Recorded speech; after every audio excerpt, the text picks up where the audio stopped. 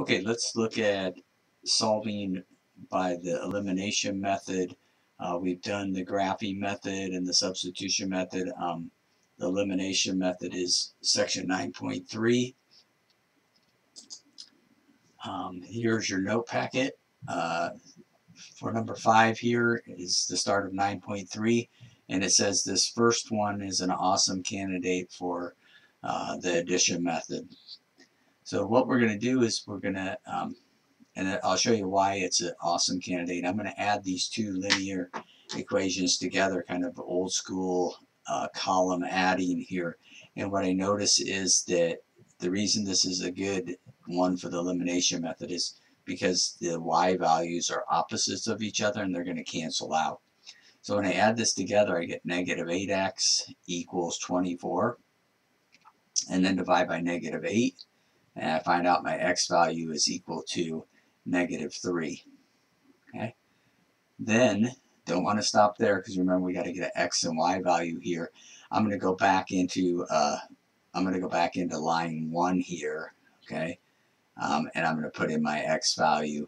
So I have negative 10 times negative 3. That's the x value that I just found. Plus 2y equals 20. Here I get 30 plus 2y equals 20. Subtract the 30. I get 2y equals negative 10. And then divide by 2. I get y equals negative 5.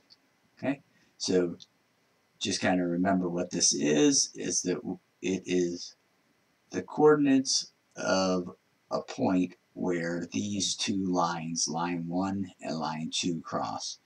Okay, so that's the solution. That's the elimination method.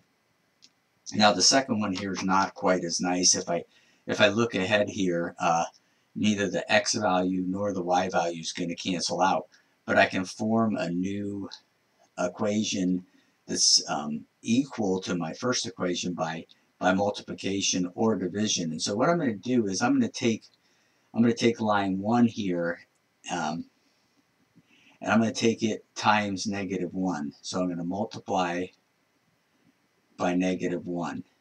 All right. So think about that. If I multiply by negative 1 here, I would get 5x, and then multiply by negative 1, I get negative y.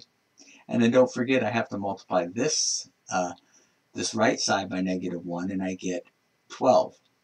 Okay? So that's kind of my new line 1.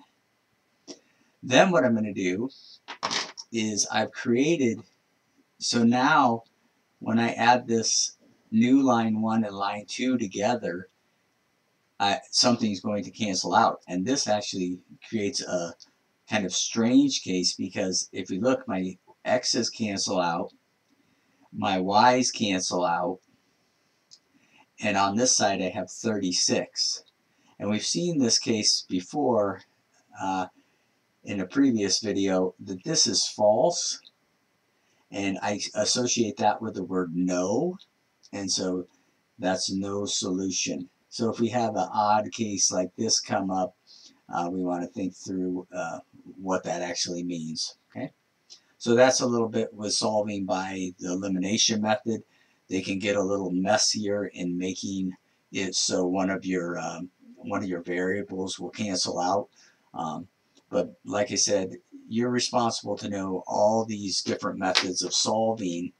But most likely, once you've become a master of using your matrix button on your calculator, you'll probably migrate to using ref. Okay, but if you're going further in mathematics, you should be quite capable of all 4 of these solutions for solving systems of linear equations. All right, thanks.